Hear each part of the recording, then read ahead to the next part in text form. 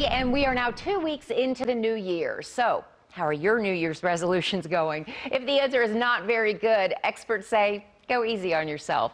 Madison is back with us this morning. And Madison, you spoke with a psychiatrist who says this year shouldn't be the same as in years past. Yeah, New Year's resolutions in 2021 should not look anything like your January 2020 New Year's resolution. So typically popular resolutions for the new year include losing weight, eating healthier foods, or even managing finances better.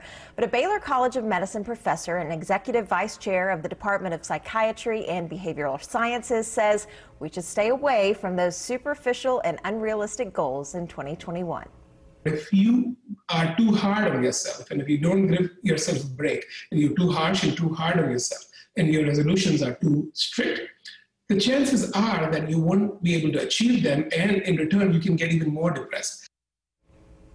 Resolutions are known for putting pressure on us. In fact, a recent study found that only as many as 50% of adults in the United States even make New Year's resolutions, and then fewer than 10% of those actually keep them for more than a few months. So Dr. Shaw says allow yourself to relieve some of the stress from 2020 by not placing such high expectations on yourself. Focus instead on goals that improve yourself and your mental health this year.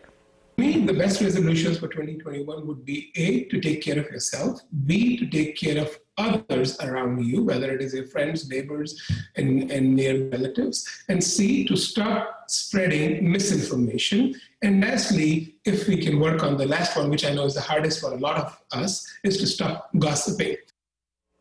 And instead of juggling 5 different resolutions, maybe choose one goal that motivates you to be a better person, affect others, or even create positivity.